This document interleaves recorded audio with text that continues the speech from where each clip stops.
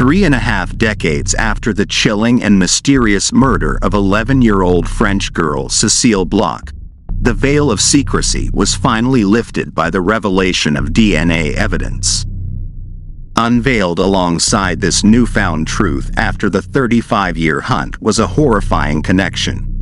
The same malevolent hand that took Cécile's innocence also stained France with the blood of other victims during the dark period from 1986 to 1994. To make it worse, the chilling revelation was that the very person responsible for this heinous acts was a person that was supposed to be a guardian of the law, a gendarme and a policeman at the time of the murders. This is the tragic tale of Cécile Bloch, a story that will shatter your heart. It's the fateful morning of May 5, 1986. The universe seemed to conspire against 24-year-old Luc Bloch, with the day kicking off on the wrong foot. At first, his alarm clock didn't go off, and to make matters worse, nobody in the Bloch household had the foresight to rouse him from his restless slumber. Luc, now in a mad dash to get to work, also had to make sure his young sister wasn't late to school. With a sense of urgency gnawing at his heels, he calls out to his little sister, telling her to hasten her preparations for school as he hurriedly leaves the apartment. In those days, it was common for children to go to school on their own.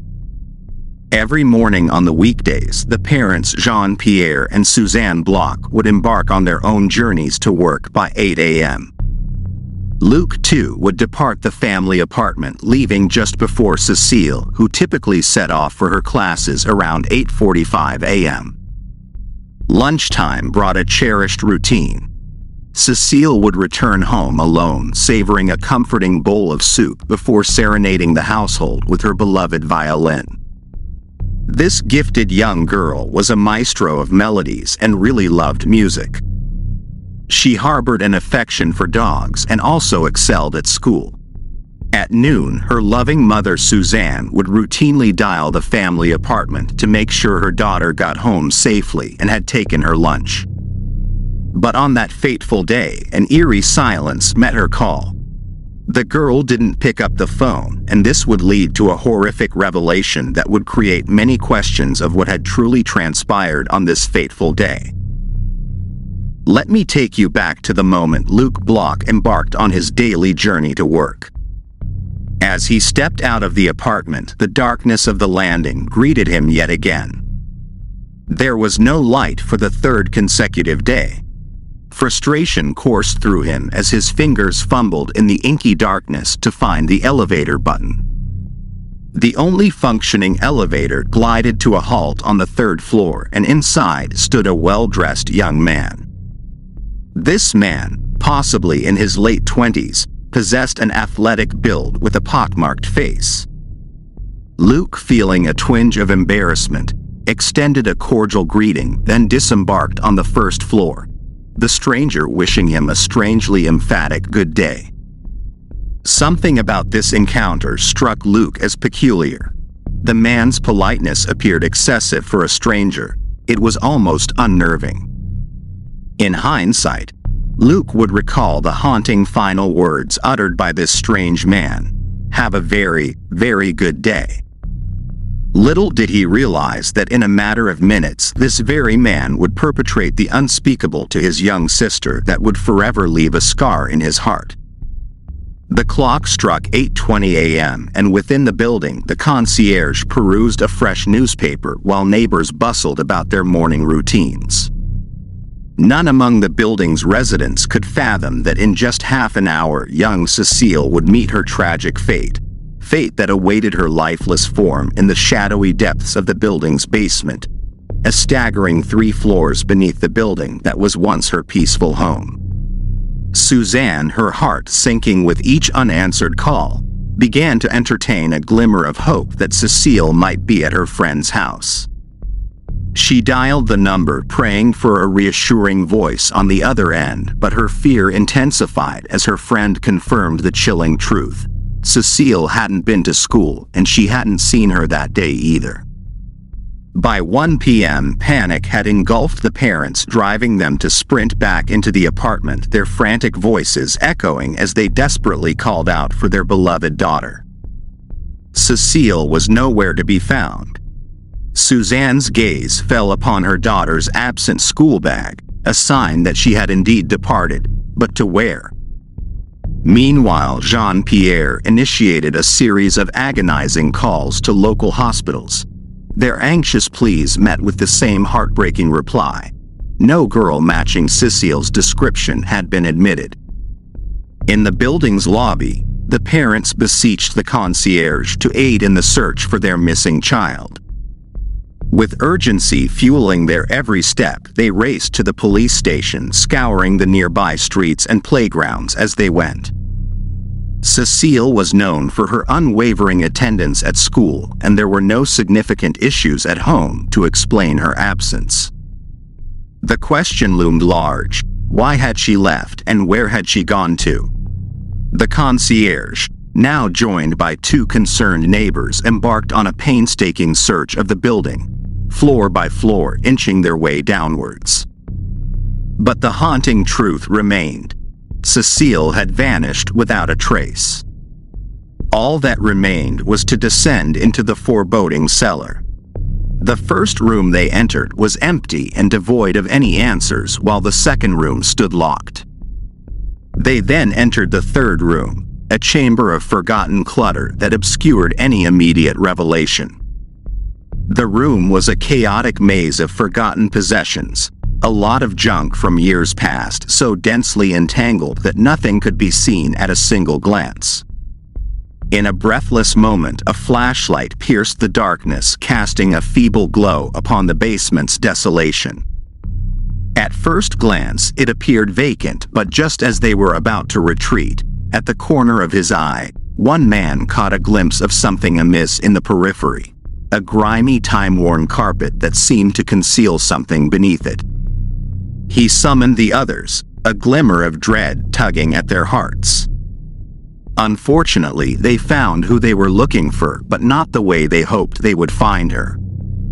Outside the house, police cars and an ambulance had already arrived at the scene when Cécile's parents returned.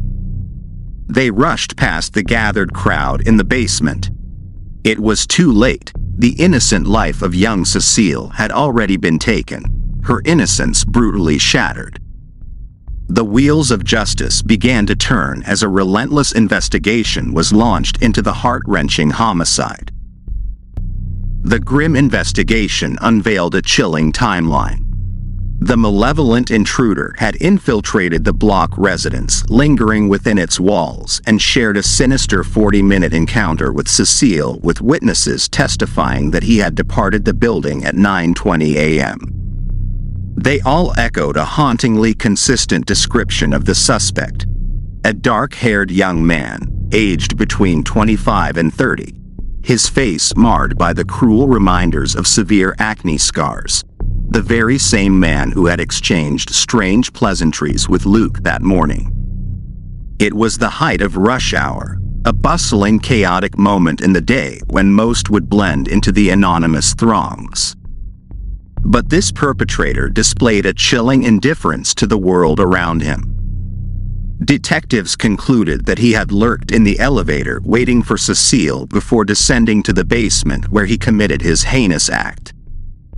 Drawing from the accounts of 6 witnesses and Luc's recollection, the police conjured a rough sketch of the malefactor, which found its way onto the pages of newspapers across France.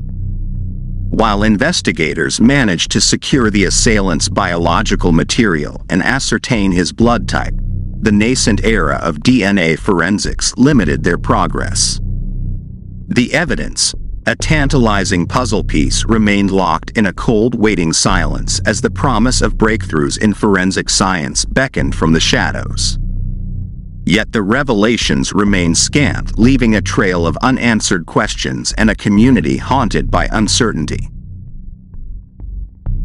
Just a month prior, the city had shuddered at the news of a similar predator haunting their midst. A man bearing an uncanny resemblance to the malefactor now under investigation had assaulted an 8-year-old girl in an elevator, yet miraculously she had survived to share her harrowing tale with investigators. This brave child, known only as Sarah, recounted how the man had cunningly posed as a police officer during the ordeal. What sent shockwaves through the community were the eerie parallels emerging in 3 additional sexual assault cases. In these grim chapters, the assailant, employing the same sinister ruse, had targeted a 26-year-old woman and 2 young girls aged 11 and 14. Each victim had fallen prey to his apparent police identification card and the menacing glint of handcuffs, tools of restraint that he employed with chilling precision. The authorities were gripped by a sense of urgency. They grappled with the unsettling question: was this a deceitful ploy to gain the trust of unsuspecting victims, or was he actually a police officer? Their suspicions were stoked not only by the violence inflicted upon his victims, but also by the chillingly calculated tactics he employed. A nagging intuition lingered among investigators, a conviction that this malefactor was no ordinary criminal.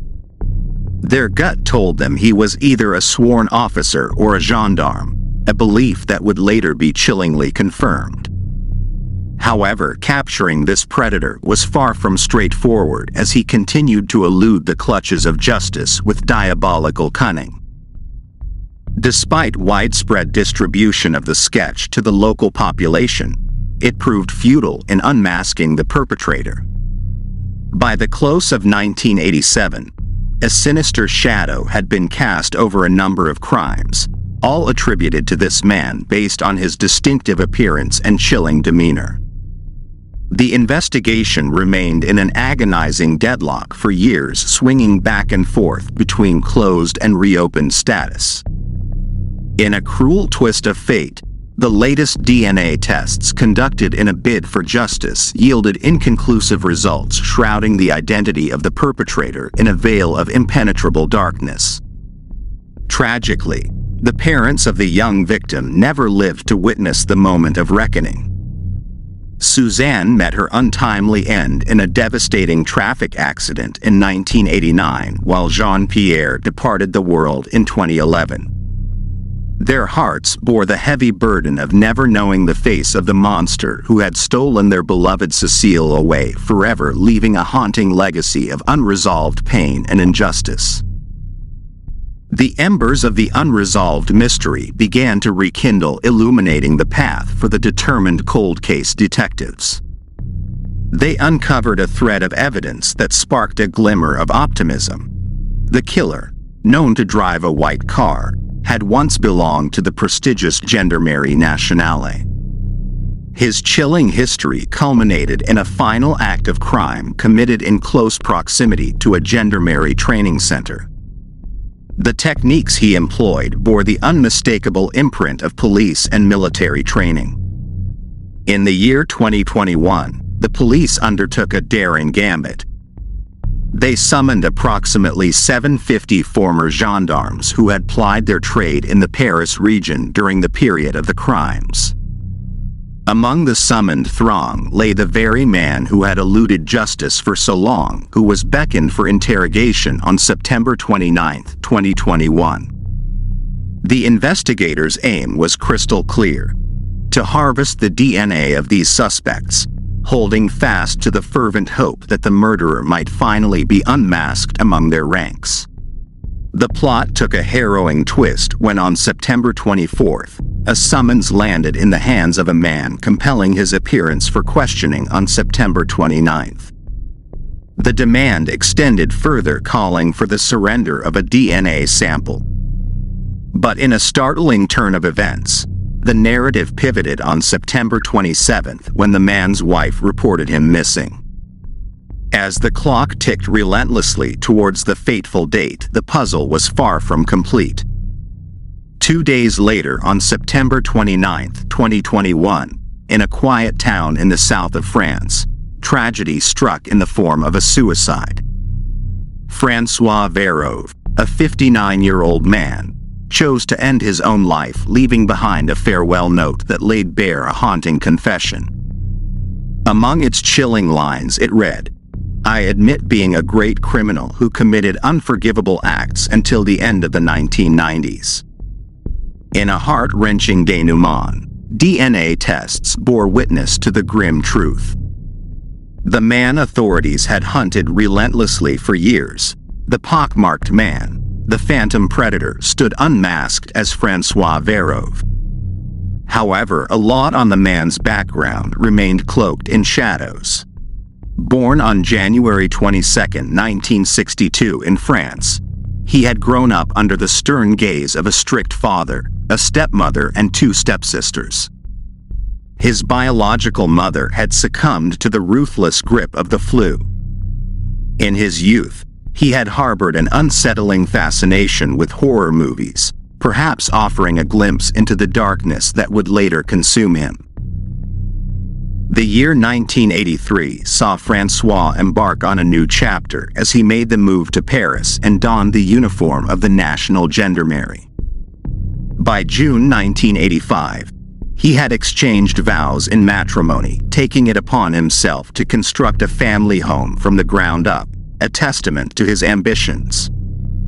In the eyes of a former friend, he wore the dual masks of kindness and decency, but his temper lurked just beneath the surface, a volatile element that could erupt without warning. Behind this facade, however, lay a chilling truth. He was completely the opposite of the positive traits he may have portrayed to others. 4 innocent young girls had suffered beneath his sinister hand, miraculously escaping his clutches, all except for young Cécile Bloch. The depths of Francois' malevolence, however, did not stop there. The year 1987 bore witness to the cold-blooded murder of 2 adults, the 38-year-old Gilles Politi and his devoted housekeeper Irmgard Muller. Armed with the crucial DNA evidence they had gathered, investigators embarked on an electrifying journey determined to unlock the secrets of a malefactor whose dark deeds seemed boundless.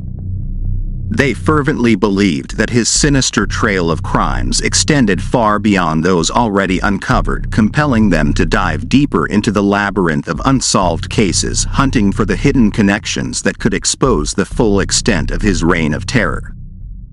Unfortunately, the earthly scales of justice may never weigh upon him for the atrocities he committed, and it won't see retribution. The specter of his atrocities looms over him, leaving the question of inevitable justice to the realm beyond.